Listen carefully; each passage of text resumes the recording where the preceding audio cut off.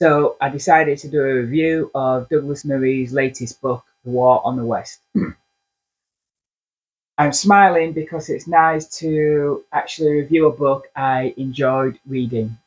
I had to suffer while reading White Fragility, and I'm sure I'll suffer again reading certain other books in the near future. But read them I must if I am to forge an opinion on them. Now, I consider myself left-wing on many issues, and Douglas Murray is a staunch conservative.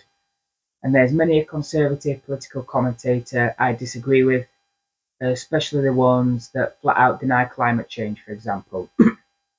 But if Murray's last two books,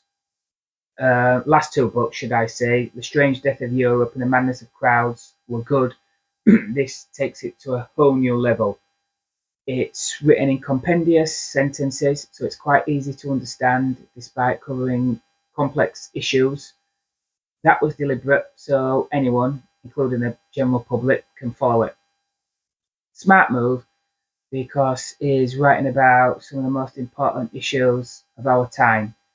And it's no good writing in scholarly fashion, so only a professor could understand it. There's no way a book like that would appeal to the general public.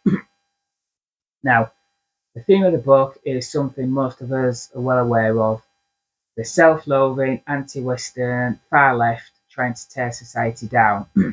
They've decided a good tactic to achieve their revolution is to attack everything about Western civilization. Attack the culture, the institutions, and even the people themselves, as Robin DiAngelo did in her book White Fragility. Demoralize them by saying everything about you and your society is evil and bad. Now, this book gave me goosebumps at times. Murray made me feel proud to be Western and proud of our achievements. I read this and realised our society and civilization has given the world so much. America is possibly the most successful country in history. Britain and other European civilizations have given us some of the most great achievements humanity has to offer. Yes, we've done unspeakable atrocities, but so has every other civilization as well. We, as much as anyone else, have a lot to be immensely proud of.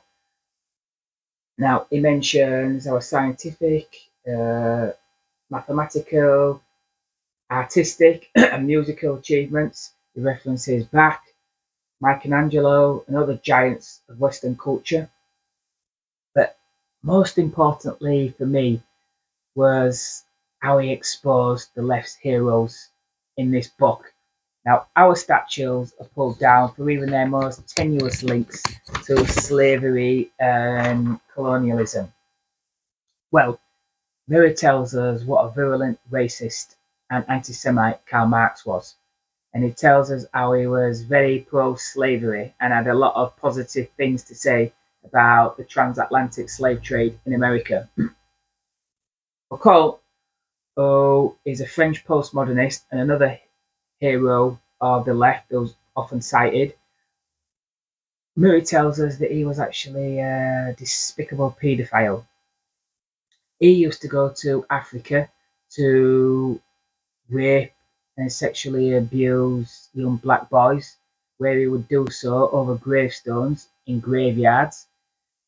Now, specifically Africa, because he thought he could get away with it over there in a way that he wouldn't be able to in France. And on top of that, he actually called for the age of consent in France to be lowered to 12. Yet, these heroes of the left remain unscathed. No one suggests erasing their names from history. The Marxists and the postmodernists want to tear all statues down, it seems, apart from those of the racist Marx and the paedophile Foucault.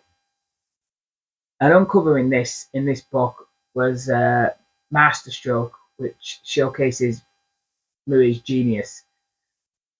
He's also shown that to a large extent they don't really give a damn about racism, colonialism, or any of that, and they don't really care what these historical figures did or didn't do or thought or anything else. All that matters is, are they useful or not? Now, attacking, say, Churchill and Jefferson is useful because it helps them pull society down and achieve their political goals. Marx and Foucault are useful as heroes, so regardless of how evil or bad they were, they get a free pass. They get to remain on their pedestals. I don't think Marxists anytime soon are going to erase Marx because he was a nasty racist. They'll still champion him. Now, I mention this to those banging on about pulling statues down, and they always go quiet. It seems it's end of conversation. Perhaps that's because they've no comeback now they've exposed how disingenuous they are. Now, I suggest you all go out and read this book because it does exactly what it says on the tin. It gives you knowledge and ammunition to fight back against the resentful, anti-Western, self-loathing far left. So the next time they say this guy or that guy should be cancelled or has a statue pulled down because he had racist views, you can say, well, Karl Marx was a vicious racist. Does that mean we're going to erase him too?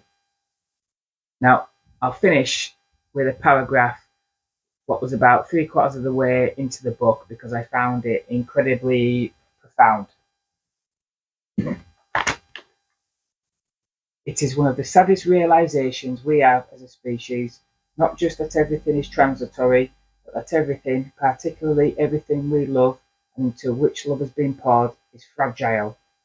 And that just as the line between civilization and barbarism is paper thin, so it is a miracle that anything at all survives, even the fragility of all things, plus the evil and carelessness of which men are capable.